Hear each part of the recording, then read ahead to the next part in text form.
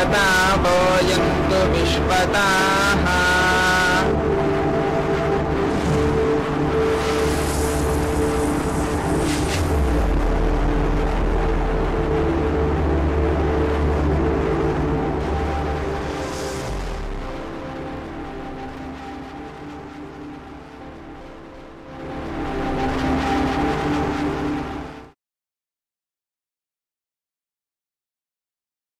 of age 21 years, a primary with 28 to 30 weeks gestational age with imminent eclampsia with abruption. Okay, leave this because there is a big cause, imminent eclampsia, abruption. We don't want this. We want the baby died in the uterus without any cause. We are investigating the cause, right? Yes, sir. Tell me the changes they occur in the dead baby in the uterus. How does the patient comes to you? Will she come and tell you my baby is dead in the uterus? Either decreased perception or absent perception of fetal She will come with either loss of fetal movements or decreased fetal movements. No? Yes, have you heard of something like movement alarm signal? Whose movement and whose alarm? Babies. Decrease in fetal movement gives alarm to mother that fetal heart is going to stop within 24 hours. Rush to hospital. That is movement alarm signal. So loss of fetal movement last 4 days, patient come. How you investigate? Out. We will see if the heartbeat is present, sir.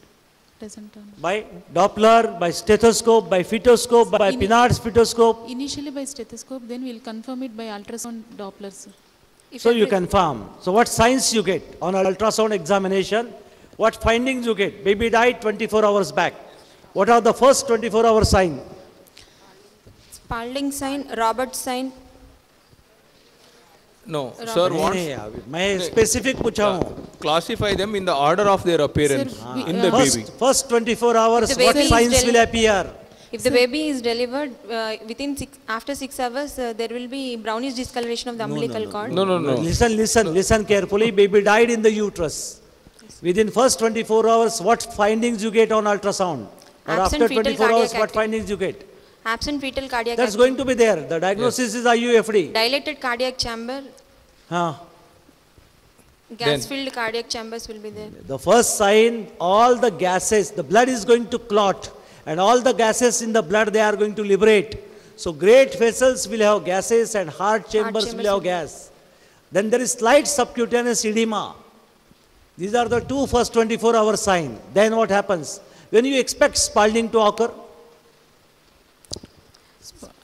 Overlapping skull bones, how long it will take to occur? Since more than 48 hours. 48 hours. 24 to 48. Until and unless brain matter liquefies. 7 the days. skull bones cannot collapse. 7 days. 7 days. Irreversible collapse is this one. So it is not molding, it is Spalding. What else? Amniotic fluid changes in AF. Reduce, increase, remain static. Tobacco colored it becomes. That's color. Quantity. It becomes thick and reduced. Progressively going on. Reducing. What else? Sir, less than 6 hours, there is desquamation of skin and reddish brown discoloration of the umbilical cords. See, the baby who delivers, when I examine, the baby is having slightly dusky brownish color skin, and at times over the thighs, abdomen, the skin is peeled. So many places baby is having blisters, blebs. Now, why all these changes they have taken place? If membranes are ruptured, gas gangrene. Membranes have not ruptured, no infection has set in. Aseptic degeneration process called maceration. Necrobiosis. What is this change? Autolysis occurs. Aseptic autolysis. Aseptic autolysis. So subcutaneous fat, the subcutaneous vessels, the gas is liberated and blebs are going to form. And when the baby is coming out or with the movement, the blebs can be peeled and baby can have peeled skin. Anything else now? Treatment. 1 minute, sir. Sir, this Spalding sign, is it a sonological sign, a radiological sign, or a clinical sign? Sir, clinically we can feel by like eggshell. No, very specific.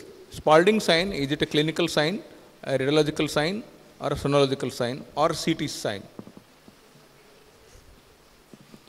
It's a both imageological as well as clinical sign. You can feel it You can demonstrate it and you can prove it. So in the pre-scan era, it used to be on radiology, radiograph. Now it is on sono, and you can do it on CT as well as other imaging modalities as well. Now, how exactly you elicit? So you are asking history from a mother who has lost her baby as a IUD. How will you elicit the history, whether there was a peeling of the skin or not? What history you want to elicit from the mother? How you elicit, whether it is a fresh IUD or a macerated IUD? Time since... what you will ask the patient? Loss of movements, period of loss of movements. No, from the history you want to elicit whether she delivered a macerated baby or fresh stillborn. How will you elicit, and what is its implications on the subsequent pregnancy management? See, patient delivered IUFD. From asking the mother, how you come to know it was a fresh stillbirth or a macerated stillbirth? But color of the umbilical cord, whether there is peeling of skin. How the mother will tell? No, tell in Telugu. How will you ask in Telugu, and what will be the response of the mother in Telugu? Exact wordings. Okay. So, yes. No problem. So, what are the broad principles of management of IUFD? 3 principles. Sir, it's peeling of skin like brinjal skin appearance, burnt brinjal skin appearance, because you will not be able to understand the Telugu wording, sir. Here, you can tell, no? Remember. They make baingan bhartam. So it's they burn. It can be from the mother if she was shown the baby, or it can be from the relative of the patient who has seen the baby, or it can be her peers' history. She would have heard from peers. It is a burnt brinjal skin appearance. We'd like to know the word. I don't know the word. No, I'll tell you at the end of the session. Not broad principles. Broad principles of management of IUD in modern obstetrics. I will repeat my question. In modern obstetrics, what are the broad principles of management of IUD? 1, 2, 3, and stop. Yes? Period of observation, spontaneously we can wait for 2 weeks. Nobody does. Once you tell patient your baby is dead, mother-in-law is on your head. The patient will go to your neighbor. The patient will go to your neighbor consultant. From Hyderabad, they will go to Telangana. Telangana, they will come to AP. Or even Chennai. They may come to Karnataka. They may come to me also. Yes, next. Based on the bishop's score, we will... See, the first question is confirm the IUD by whatever means you have, and convince the patient and the relatives, preferably you show them a frame or live or whatever it is. That's one. Secondly, allow the patients and the relatives to grieve this incident. See, they should be allowed to grieve. That is the second. Third one is decide the mode of delivery. Management, and this management medical and medical only. No surgical intervention. Third thing is effective suppression of breast milk and subsequent contraception. And lastly, counseling about the possibility of recurrence and retrospective inquiry into the possible potential causes of IUD in this pregnancy that may have implication on subsequent pregnancy. I think I can't be crisper than this. Sir, if you have got anything to add? Yeah, I have. Fetus stopped movements and lost its life. Sorry is the husband and sad is wife. Liquor slowly decreased, muscle lost tone, gas collected in great vessels and collapsed skull bone. Investigate her carefully, support her mentally. Investigate for coagulation, take care of infection. Treatment is induction and then suppress the lactation. Investigate for cause, give 1 year pause. This is all about fetal demise. Hope the next pregnancy will be. Thank you.